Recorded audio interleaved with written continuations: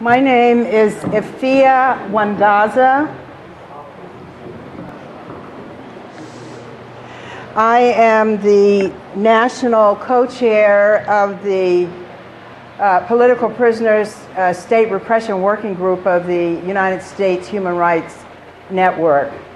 The U.S. Human Rights Network is a national coalition of more than 200 organizations, ranging from the traditional human rights organizations like Amnesty International, various academic and professional associations, to volunteer, grassroots, community-based human rights organizations like my own, which is the Malcolm X Center for Self-Determination.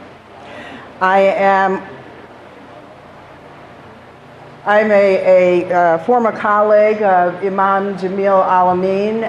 We both work together in SNCC, Student Nonviolent Coordinating Committee. I am a survivor of the COINTELPRO era, and it is a great honor, thank you, to participate in today's events.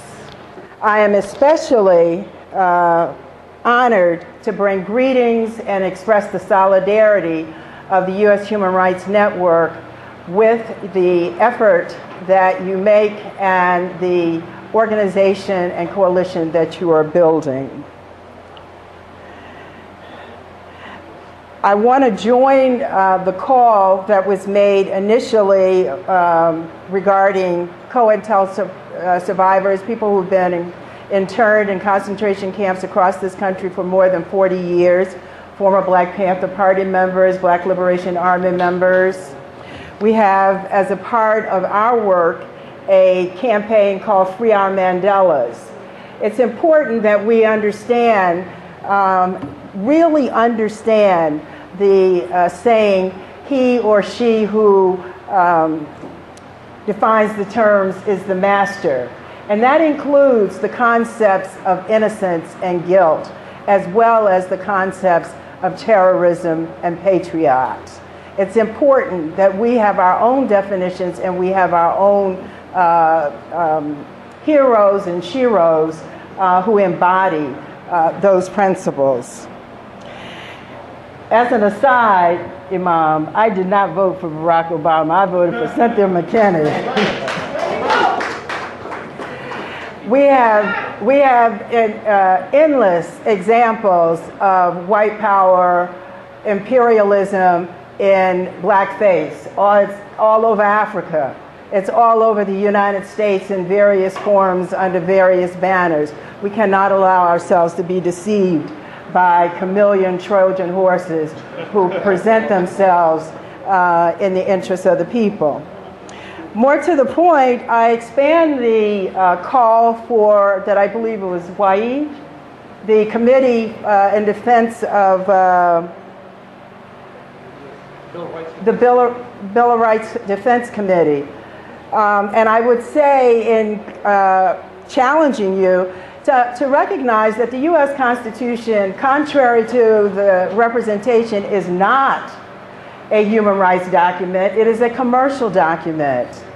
If you will read Howard Zinn's A People's History of the United States, he has a whole chapter on how the U.S. Constitution came to be.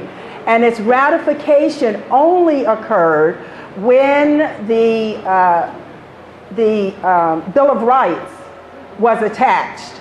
So if you take away the Bill of Rights, which was required by we the people, and the so-called post-Civil War amendments, then you have what is really the guiding principle of the United States, which overrides those two bookends and form the foundation for their interpretation.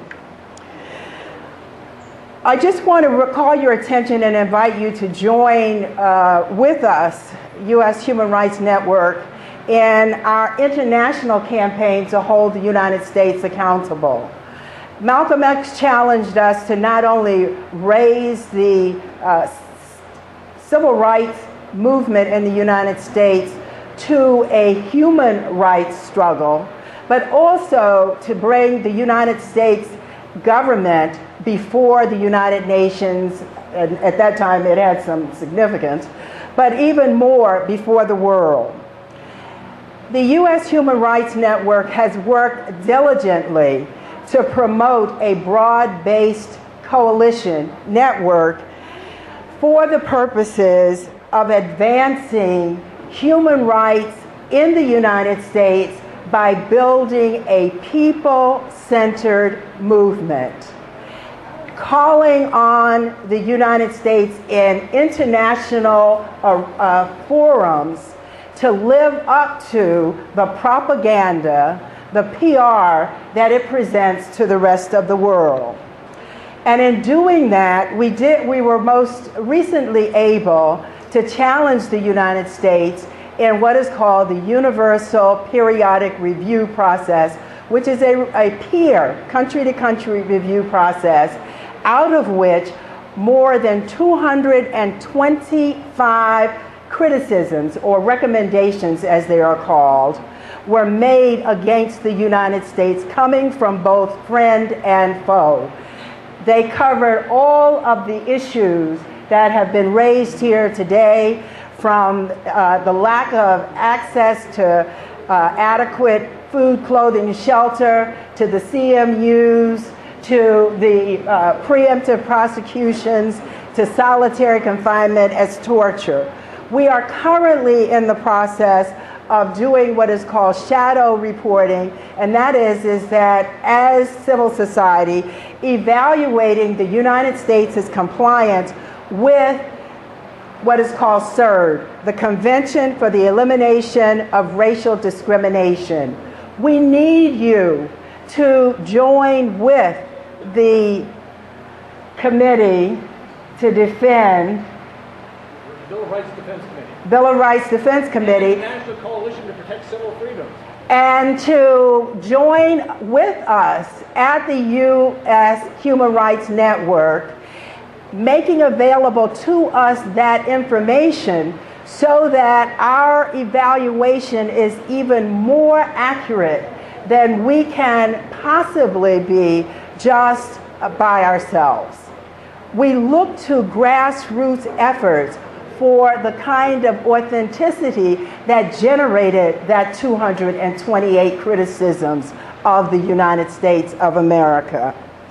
We also challenge you to join with us in the effort that we will be a series of activities, what are called side events, that will be held in New York, September 18th, 19th, 20th, and 21st, around Durban 10, where the United States has decided that under the Obama administration that it will follow the Bush and Clinton and prior administrations' refusal to join into a dialogue to talk about white supremacy in the United States, indeed in the world. We also invite you to join us in the documentation of the United States' violation of its treaty obligation with regard to what is called CAT. That's the Convention Against Torture. The United States cannot be allowed to simply say, we do not torture, and that be the last word. We must stand up for people like the Angola 3, who have spent 30 and 40 years in isolation in Angola prison.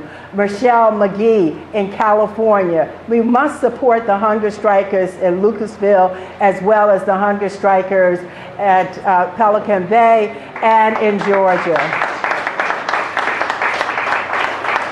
We have a lot of work to do, and if each one of us, as Gandhi said, would just do the little thing that we think is least significant, then together we can turn this elephant around. Thank you.